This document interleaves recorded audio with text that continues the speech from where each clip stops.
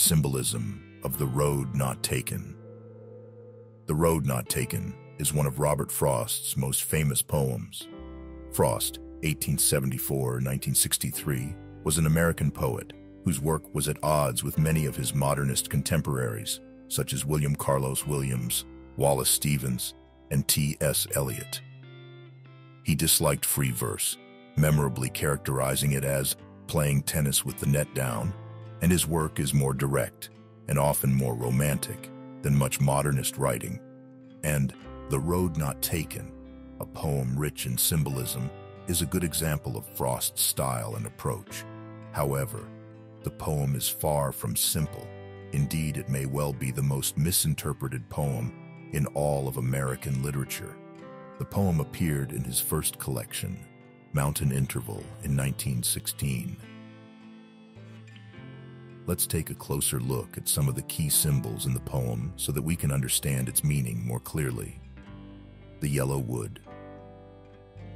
The first symbol we encounter in The Road Not Taken is also the setting for the poem, the yellow wood through which the poem's speaker is traveling. On one level, the wood symbolizes autumn.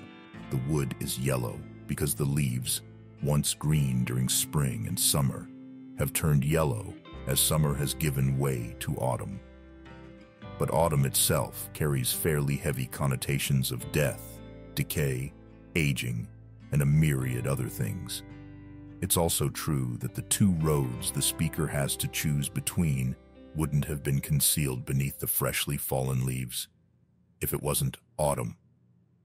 Autumn is the time of year when there's an abundance of leaves fallen on the ground. Morning. Frost tells us that his encounter with the two roads took place that morning. It is so early that there are no signs that anyone has disturbed the yellow leaves so far that day. It is morning, the time when night has given way to day. So if not quite a poem about the transition point between two time periods. The Road Not Taken is certainly a poem about something that has recently passed, summer night, and given way to something new, autumn day.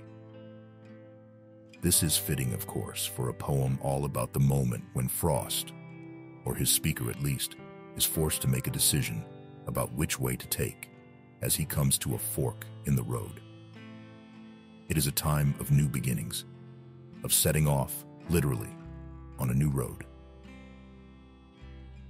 The two roads, the central story of The Road Not Taken, involves the speaker's choice between two possible roads he can take through the woods. Faced with this decision, he decides to take the one less traveled by. But this is a fiction, a lie he has told himself. He freely confesses that really, both paths were about the same in terms of how worn they were with previous travelers' footprints, and they were equally concealed beneath freshly fallen leaves. So these two roads don't, in fact, symbolize two very different paths open to us.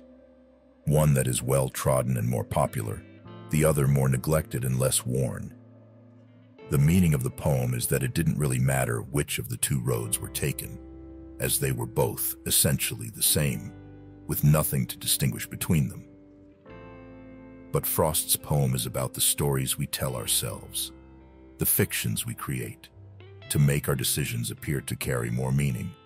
So he decides to concoct the fiction that one was less traveled, and to tell people that he took that one because it was less traveled by. But the roads are not just roads in a wood.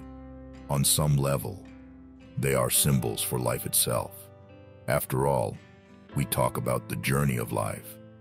We talk about being on the right path, or walking the road of life together, and so on. We often conceptualize our lives as journeys, where we are on different roads, or, if we're lucky, the same road, and moving towards a destination, making progress of some kind. Here, the speaker does keep talking, and so is going somewhere, but where he is going remains unknowable and unknown.